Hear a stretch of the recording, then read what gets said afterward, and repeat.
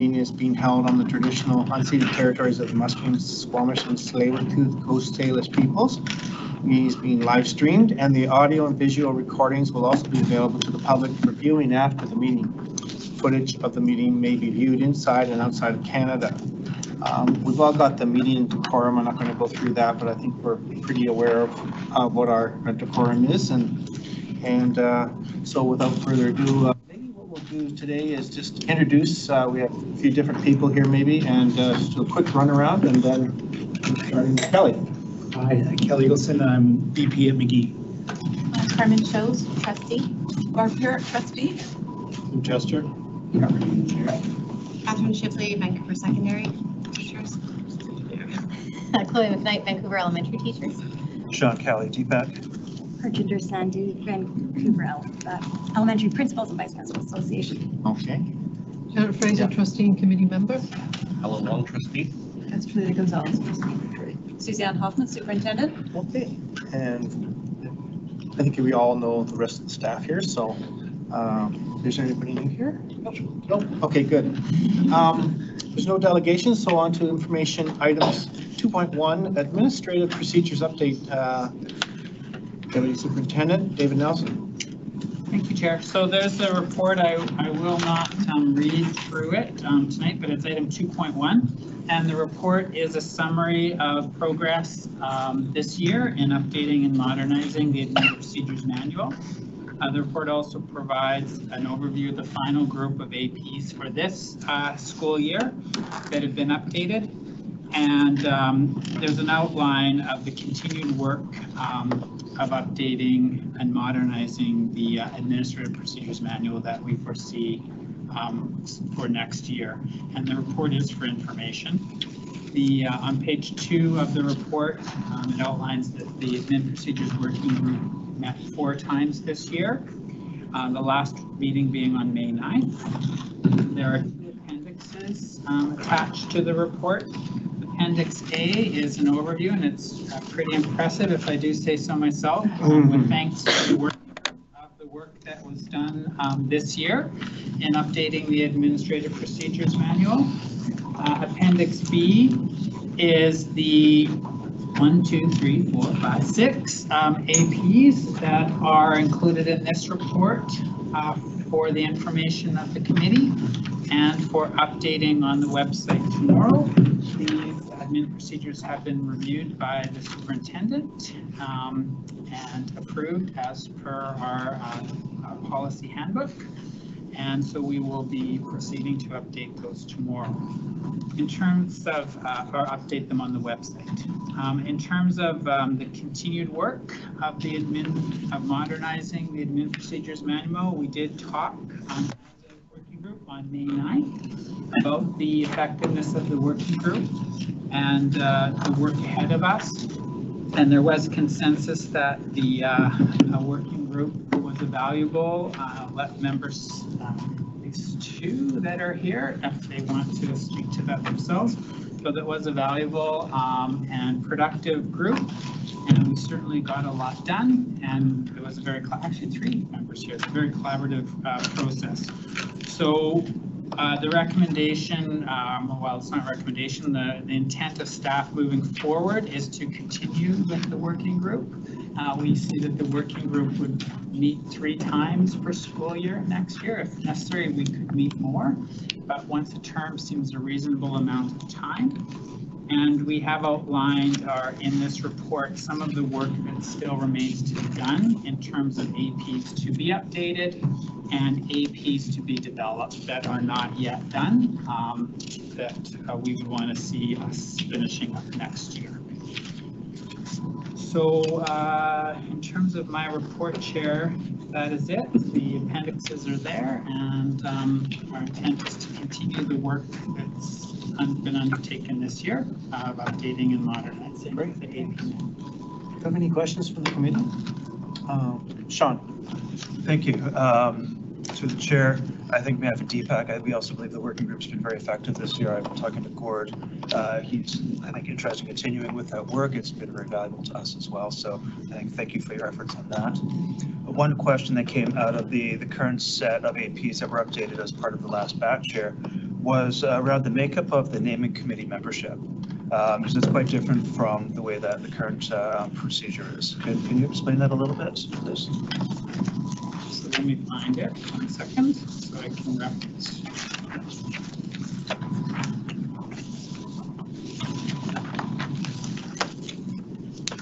All right, so we did look at a committee at streamlining the process. The intent of this is that this procedure would apply because we have work to do on the renaming only in the event that you're naming a new facility. So there would not be an existing school staff or an existing parent community. It would be a school. So the next one on the horizon will be Cole Harbour. And the committee actually felt that one of the things that we learned through the process, and certainly Tim and Catherine and Chloe can add to this, but one of the things we learned is that if we're going to work with the Indigenous community in Musqueam around that renaming process, we were told we needed to leave a significant amount of time. So our current admin procedure specifies that we would start the naming process when construction documents are provided or served. We wanted to back that up. So we see starting it much earlier in the process so that we have enough time to ensure a respectful dialogue with Musqueam. So with that in mind, we looked at who would be part of that naming committee, given that at that point in time, we would not even have a school principal, as we may have once you have construction documents. So we looked at a director of instruction, the district administrator of Indigenous Ed, a DPAC rep. It said in the previous policy a staff rep, so we wanted to provide clarity because it's always been a teacher rep. So we thought we'd be clear on that and say it would either be a VTF. It would be a VTF rep with either VEST or VSTA, depending on which school it was, and then a student rep. So we also, because of the fact that we've embedded a component where we're going to work closely with Musqueam, Musqueam Nation, we previously had, which may have been the Musqueam Nation, a community rep, but we see them being involved in the process much more intensely because they will actually be, if we're asking for a name, they would actually be coming up with that name. So that's why the committee was, some of those things were tweaked. Just to see if there's anybody else first and then come back. Go ahead, Chloe. Sure, thank you. I was one of the members of the working group and definitely appreciated the work that we did. I was actually surprised to see we only met 4 times. It felt like more just because of the amount of work that we did, I guess. And I think having it continue into next year is really great too, because I think having that, knowing that there is that structure that we can bring updates or even new administrative procedures to, which has been done as well, has been really helpful. And one piece of feedback I just wanted to give as well, also on the naming new facilities admin procedure, I brought it back to our executive, and one conversation that we had was just around the dual naming, that if a school is given a dual name, we had a conversation around the sort of the order in which those names are, I guess, given to the school, and our executive supports having the Indigenous name or Hunkaminam name first, so that it doesn't get lost, I think, because I think with some of, like at one of our schools, Grandview Kunikyu, or, if there's a longer name, you sometimes tend to shorten it to the first piece, and so there was just support around being thoughtful around the order that those names are provided in. Coming back to, okay, go ahead, Barb. Thank you, Chair. Some of our schools are not on Musqueam land. Will the Musqueam peoples contact the nation whose school it is and work together, or how will that work? So, through the chair, we are currently, so just going to back a little bit. So one, if I can comment on Chloe's thing first. So the good thing about these is this is, I think, a vast improvement over our naming, what we currently have as an AP. And so in terms of inserting language, for example, the dual in the event of a dual name, we certainly can bring this back in the fall and look at, do we add a sentence saying that in that event, that name comes first? So happy to bring that forward, and that's a revision that we can take and be quite flexible because the AP. So in relation to your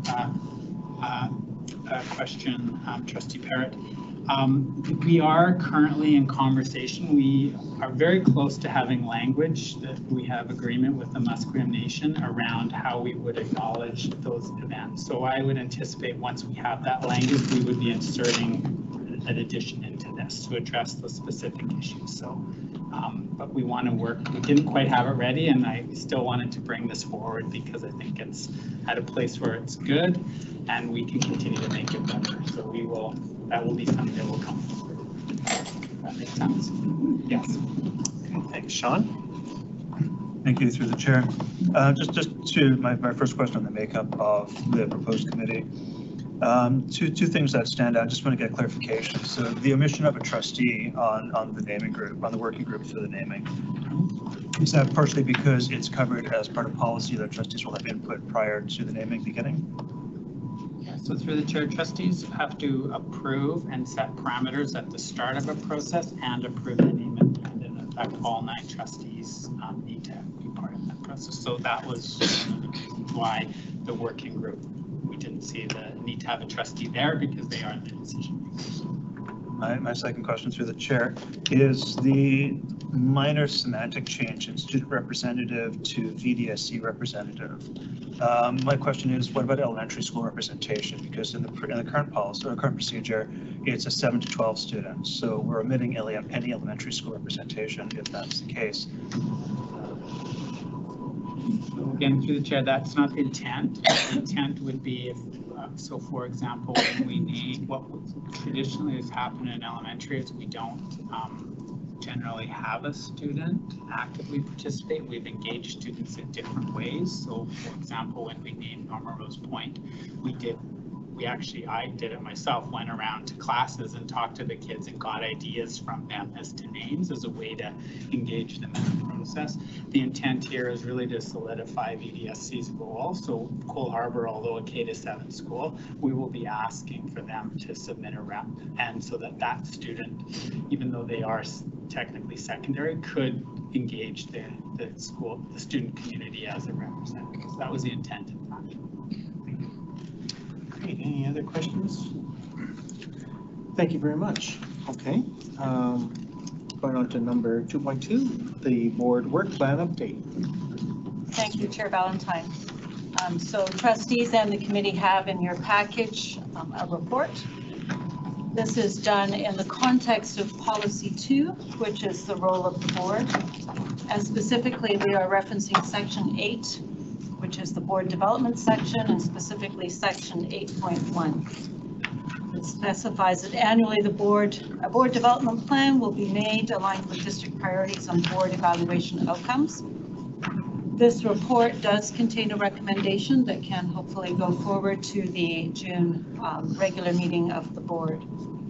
So inside the package available for trustees is an updated board work plan. So staff went through the various goal areas, tried to tidy up dates and calendars as well as content. So in some sections, for example, we added content that wasn't in previously, and an example of that would be the Indigenous Welcome Figure plan project that is currently underway. So significant pieces of work were added to the board work plan. I would like to acknowledge that pages 27 through 29, which reference the long-range facilities plan, still require an update. Ideally, it probably should have been italicized and say to be revised. But given that our long-range facilities plan work didn't finish until Wednesday evening, and then staff needed to determine the actual motions and amendments, et cetera, that took place, that was not able to be contained in this particular iteration of the plan. But I would be pleased, should the committee choose to move this forward, to update those 3 pages in advance of the June board meeting, and so that the committee notes what would be changed on that would be an update on the timeline on page 29. And then also it would simply have the 17 recommendations that were made at the past meeting be inserted where the current content of the long-range facilities plan lies.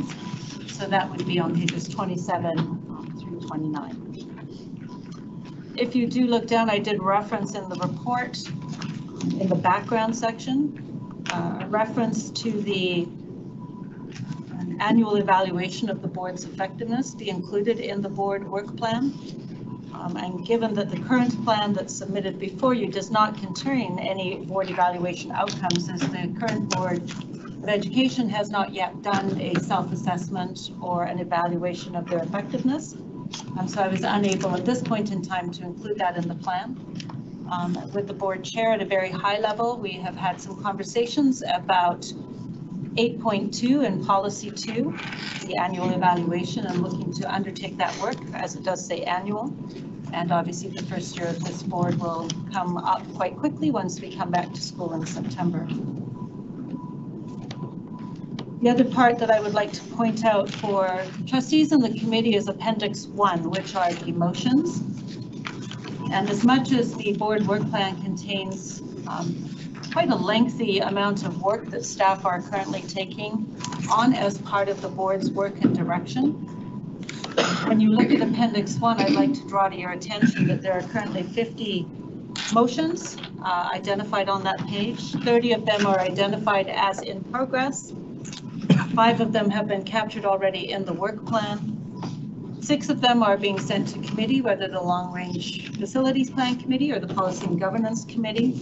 And 9 kind of fall into an other category and say things such as ongoing. Plus, as well as the 50 recommendations or motions listed here, there are the 17 recommendations that came out of the Long-Range Facilities Plan last week. So we are currently undertaking a process for the board just to identify priorities and workflow and workload, and recognize that this work plan is something that is intended to be over the course of a 4-year term of the board. So I certainly acknowledge that there is time still to work on a number of the things, but there is a lot of work that is identified in the plan, as well as with the motions that trustees are bringing forward. It is the intent of staff that every June I would bring forward an update for you, because we are asked to update the plan annually. So I would see this coming back to next June's Policy and Governance Committee meeting. And as indicated, there is a recommendation that the updated work plan of the 2019-2022 years be approved at the meeting at the end. And I'm happy to answer questions or have staff answer questions on content, on process, or the actual plan itself. Excellent. Thank you very much.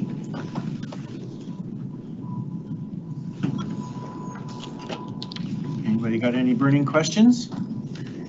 Oh, Sean, thank you. Thank you. Through the chair, I've got several questions, so I can ask one at a time. If others want to interject with other questions, happy to give them the floor. Just jump in anywhere here. So one of the things that I think from Deepak's perspective, we'd be quite happy, for example, if the strategic plan came up for discussion earlier than it currently is. We're not necessarily in favor of the current strategic plan. We'd be very happy to see that updated on the earlier timeline, if that's something the board wants to consider. We had a couple questions, or one question we had around the arts education review that's planned, is whether it's a full arts review or just a music review. Or just what? Or just a music review. Oh. Yeah.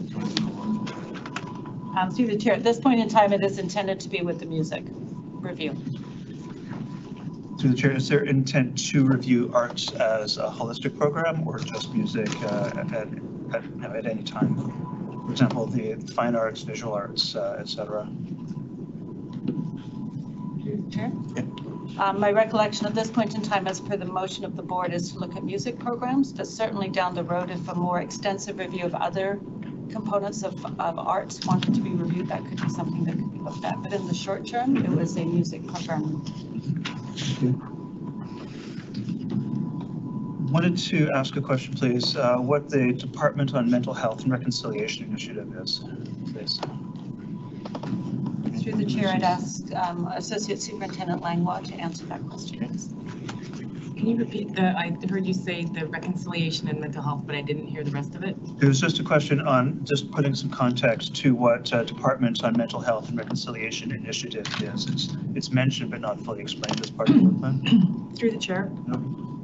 This year has begun a process whereby Selma Smith and Chaz Desjardins have begun working together and addressing mental health issues from a more holistic standpoint and trying to do a more wraparound approach around mental health.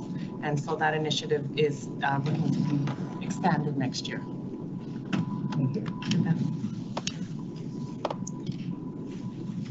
One more question. I'll just start right here if I may, unless somebody else. I'm not looking at, I'm just looking around. Yeah. Sorry, thank you. Just through the chair, it's not clear what, quote, strategic communications approach means. It's mentioned on page, I don't have the page reference right now, but can that be explained what that means? I'm sorry, do you know the page you're referring to? I can find it, sorry. Can't actually access the electronic copy while I'm inside the VSB.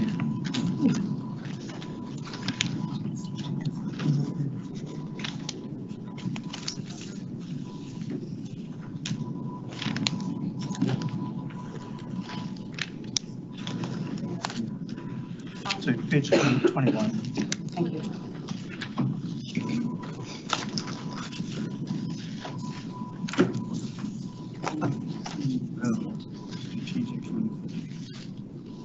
Sean, could you point where it is that you're seeing it? Is it on the bulleted list or up the top? Very bottom.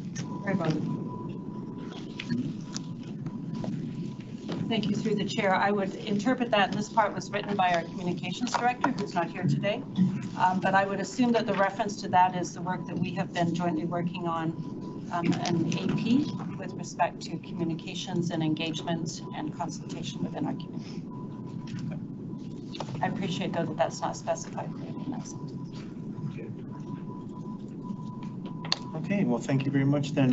Can someone from our committee make a recommendation to bring it to the board?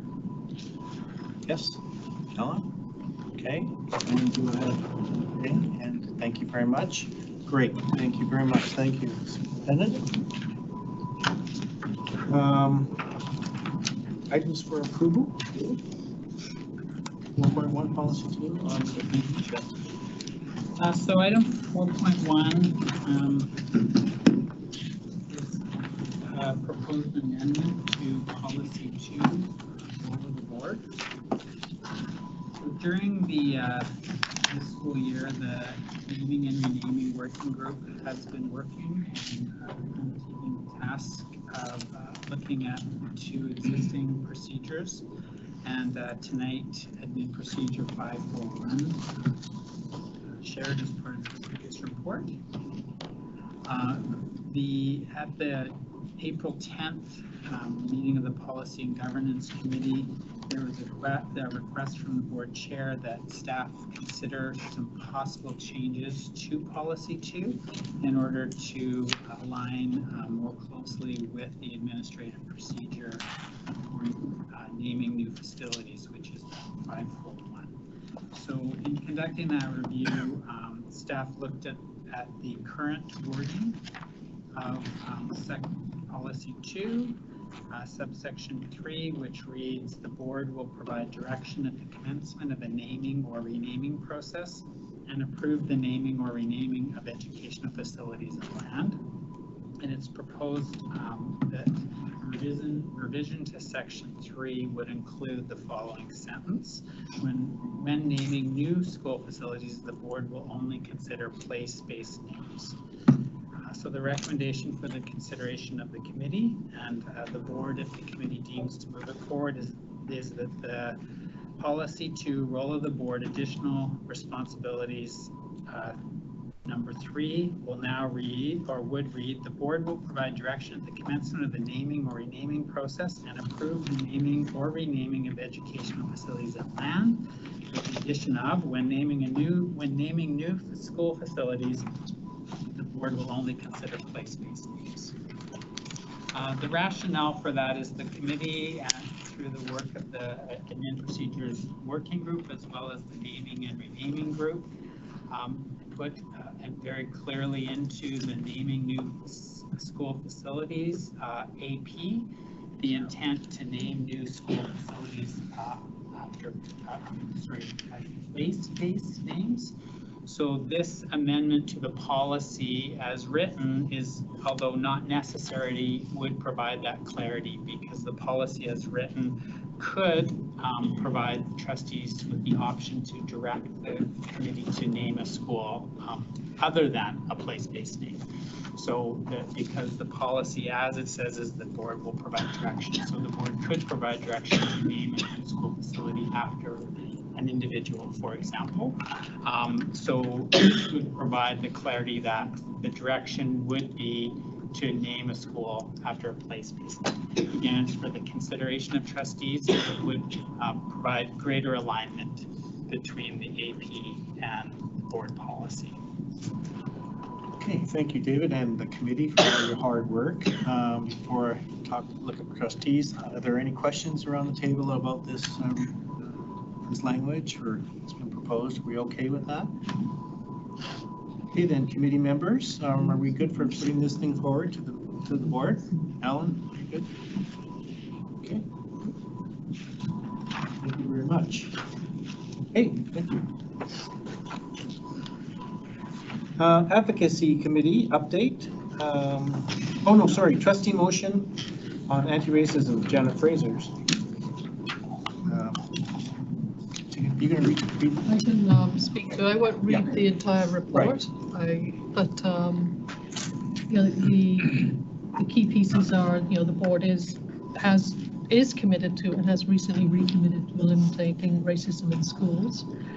And when I look at our policy, board policies and our administrative procedures, I think some of the pieces that are in the administrative procedures about the high-level pieces at the beginning of the APs are something that I think could be captured in policy to give a better sense of the commitment of the board to.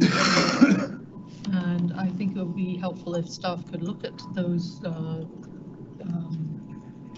the APs that cover these areas and see what pieces of the language have the potential to policy to show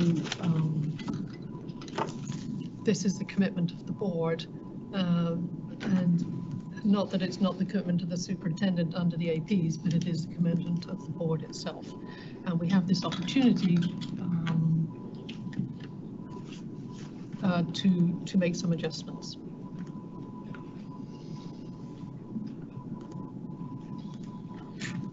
So does this go to the board? So Chair, this came to the board This is a and it's coming now to the committee for input prior to going back to the board. Okay.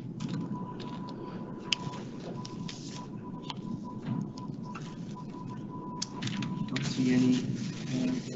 Yes, okay, go ahead, Chloe.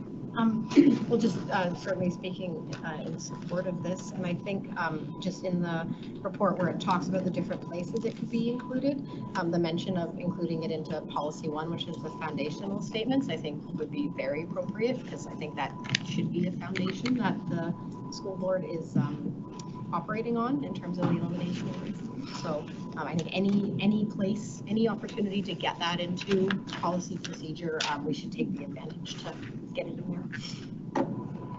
Great, thanks for your input. Okay, thank you very much. Okay, moving forward to the board. Okay, and information items, the advocacy committee update. Trustee Moore. Thank you. The advocacy committee met 2 times, March 12th and May 6th. We had 2 meetings, and of the 2 meetings, there are basically 3 agenda items that are moving forward in terms of discussion and direction. One is there is and I brought it, but I don't know where it went now. Going back to some of the historical parts of the advocacy committee, When it all began, there were ribbons that were produced for everyone in the district and throughout. And this was, it was People for Public Education. And one of the items is that the advocacy committee will be moving forward with generating a first batch to see how interesting turning these ribbons into pins and changing possibly People for Public Education to something else. We're having a discussion, a celebration for public education or something like that. Also, in the future, after the first batch, also thinking of changing the language possibly. And also way back then, this is in 2002, 2003, these were, we're going to be changing possibly to gender neutral. We have our advocacy, our communications department is looking into that, and we'll have a further discussion of how that ribbon will look, the ribbon turning into a pin. So that's one thing, and we're hoping to get that completed by September. And then that will be something that, how that, if there's interest in that, whether we expand on that further. Okay, and also possibly the language with regards to People for Public Education, if we can change them to different languages as well. Secondly, we were working on it started with an Instagram direction, but it's turned into a weekly, each stakeholder group will produce a write-up and a picture with regards to supporting and participating in public education, something that will work with the communications department, and each stakeholder group will take a week in the year and produce something that will go into either our website and or Facebook, something that promotes public education and something that is informative, as well as entertaining to attract people and in support of public education. All stakeholder groups will be participating, or they're invited to participate, and a few we're going to have a calendar of when they will be submitting theirs. There will be a template made by the communications group, so to have it very clear and very simplified, but something that promotes their group and how they're working and supporting public education. I think that's something that I felt was somewhat missing, is the community at large and the understanding of public education and the importance of public education and the positive direction of public education. So that is something that will be starting in September, and the first week I suggest the trustees will be submitting the first. I was talking to BDSC. They're just a little more explanation, and when we get the template out, hopefully that starts rolling along. So something that covers off the whole year, and possibly something that's informative for in the future, that you can look back on that and see how something that informed, for example, something that is wet kindergarten registration those days, something that's informative, but something that's very useful. Thirdly, direction is we're working on an advocacy toolkit, and this goes back to the origination of the advocacy committee at the Vancouver School Board. And originally there was your advocacy toolkit, which includes all the pieces of all the agenda items, all the items with regards to advocating. I know the Needs Budget Committee is producing something, and that's an advocacy. There is also the direction with regards to area standards and other things that the board has adopted with regards to advocating for public education. So this advocacy toolkit, and we're working on the graphics. I have some of the preliminary items. This is the one that was originated a long time ago. So there would be something from the board signed by the chair with regards to supporting public education and the importance of advocacy for it. And that'll link into the board's strategic plan. And one of the four main goals, and this will be written in here, one of the four main goals of the board with regards to the strategic plan is advocating for public education and supporting effective communication, engagement, and community partnerships. There will also be in the toolkit, a description of the importance of public education. Public education is a fundamental human right in a strong, stable public school system, and there's a paragraph about that. Also in there's a how to get the word out, how to showcase your school, how to reach out to local organizations, suggestions for letters to the editor, to local media, and talking with your MLAs and the provincial government. So there will be a list of the trustees to reach out to the trustees. There will be a list of the MLAs to reach out to your MLAs and such things. So sort of the general idea is there. So we still have to work with the communications department still and to get it into a format like the original one. And then they'll upload to the website, and from there we'll have a further discussion of if there will be hard copies and how we move forward with that. So specifically in those three areas that the advocacy committee is moving forward with. That's fantastic.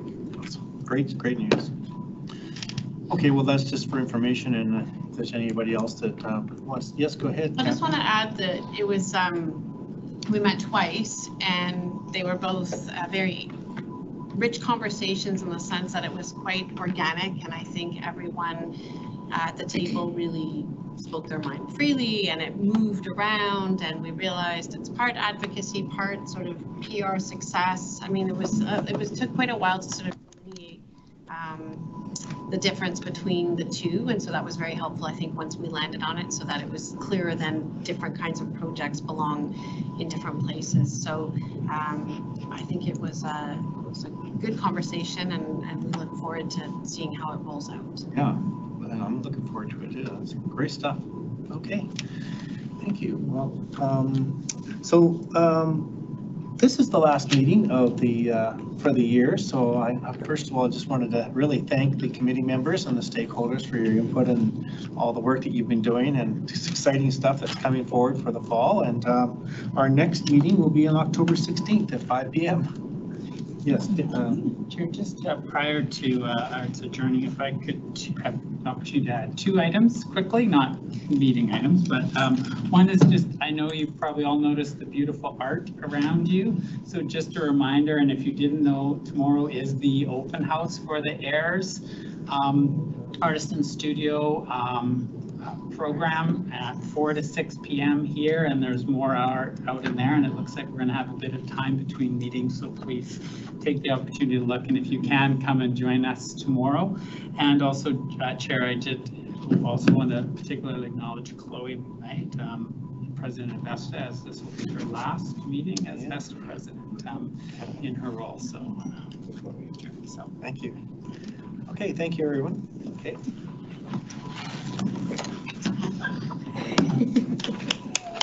Yeah, really.